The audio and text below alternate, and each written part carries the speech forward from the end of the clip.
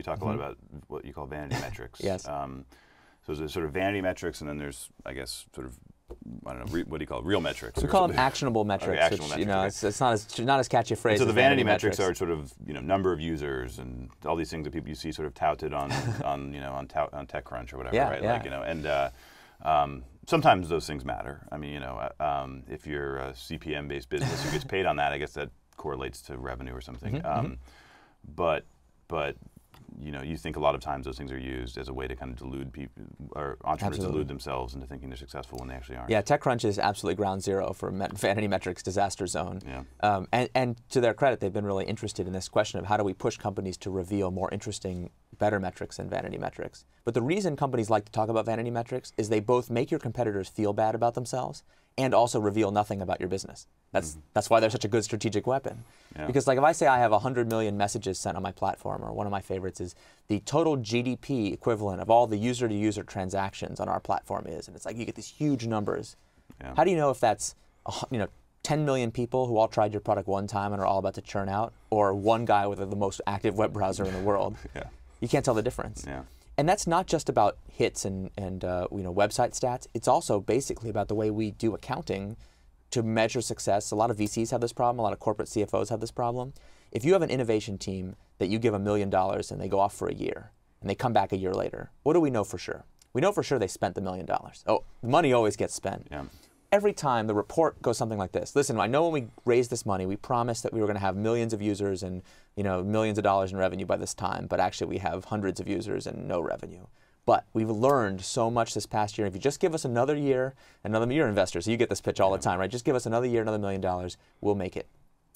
If you look at the accounting metrics, ROI, profitability, everything we get trained to do as like a corporate CFO or a VC, those metrics cannot tell the difference between that team that is on the brink of success or a team that spent that year goofing off. And it's like, we're not talking about measuring like fine-grained differences in performance. We're saying that the current metrics paradigm literally can't tell the difference between absolute success and total disaster. So if I'm a VC and I have 2 companies come to me after, for follow-on funding, and I look simply at unique visitors, you think I'm missing the key metrics? I think you're in really big trouble, because if I know, as an entrepreneur, and I've so what should I look at then as an investor? Let me explain why. Okay. If I know that that's what you're going to do, then I'm going to make sure that we get a big press hit right before I come see you, so that our numbers spike up to the top.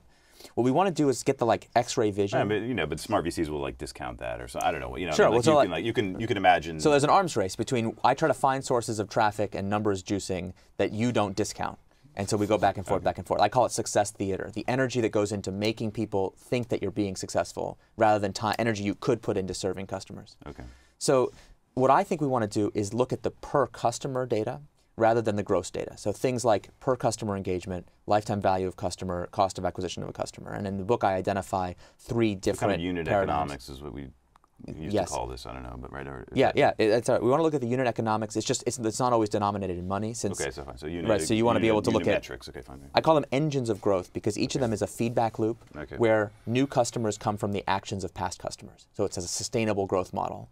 So in a paid engine of growth, it's unit economics. It's just lifetime value compared to CPA. And that's like the Groupon model. You're making $10 a user, you pay hopefully less, and you make a profit. Right. In a viral business, new users come from the actions of past users through direct viral infection. So what we want to look at is viral coefficient. And in what I call the engagement or sticky engine of growth, new users are themselves the old users coming back. So we have a very high retention rate, basically get compounding interest kind of growth. Kind of retention rate would be a key thing, and this is also would be broken down by kind of cohort. Exactly right. And the cohorting is the key thing, because it doesn't even matter what the unit economics. Just to avoid jargon, or not to be accused of jargon. What does cohort mean? Cohorting is just a way of looking at metrics rather than looking at all the people who paid us money today as a group. We want to look at the people who signed up as if they were classes in a school. So it's time segmenting when they signed up. Yeah, or based on some other variable, time segmenting. But is it usually is that a simple one to use, people that signed up in January? Exactly right. We want to say, how did the people in January perform compared to the people in February? So people in January, and how many, and then the key things you look at is the retention. So how many people that signed up in January came back in February? Is that right? Well, if we're in a retention engagement-based business, yes. I'm talking about exactly right. let's say we're talking about sort of the consumer viral businesses here, not the Groupon unit paid. I'm just trying to. The reason I'm trying to be a little bit pedantic about it is I actually think paid, viral, and engagement are 3 different models. Okay. And so it's kind of a technical argument in the book. Okay, so I understand what paid is. Paid is Netflix. Paid is Groupon. You're buying a user and you're making more off of them on the other end. Viral, I think I understand, which is Facebook. I invite my friend as high, presumably they have high retention as well. Exactly right. So sticky engagement are products that have extremely high retention. So think about a network effects business or an addictive. But they don't have virality, or they don't necessarily have virality. Okay. I like World of Warcraft as the canonical one. World of Warcraft does not have virality. So there's no virality built into the product. Of course, there's word of mouth. Yeah. So word of mouth growth which is normally different than product virality, right? Exactly. Exactly. So word of mouth growth is normally only linear growth. It's like a few percentage points per period. That doesn't normally lead to super linear results unless you can get the interest rate to compound. So if you have close to 100% retention, then a 5% per period retention rate. Imagine if you had a bank account that paid you 5% interest per month. You'd be pretty psyched. Yeah. So you can get super linear growth on a business like World of Warcraft, even though there's no virality. And the reason why these distinctions matter is that entrepreneurs need to focus on just the few key actionable metrics that matter to their business. If I'm World of Warcraft, have you ever noticed World of Warcraft has like the worst user experience ever? Like you buy the box, you install the CD, it takes forever. It literally took me 5 hours to get the thing installed. Right, it's unbelievable. So like normally we would say first-time user experience is usability, so important, most important thing in the world. But the Blizzard guys are not stupid. They don't believe that. They understand that they have the product as addictive. People will go through the horrible user experience to get to the addictive result. So they have to focus on a product that make it as addictive as possible. But like think about a product like a dating product. You're building Match.com.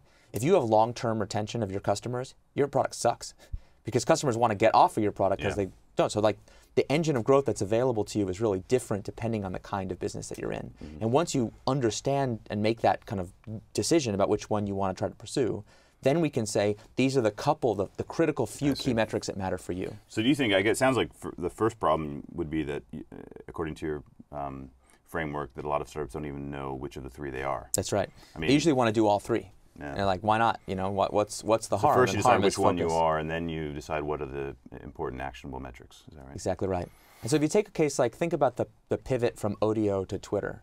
I wasn't there, but I've heard from several people that at the time that they made the pivot from Odeo to Twitter, they were so embarrassed about the fact that Twitter only had a couple hundred users on it.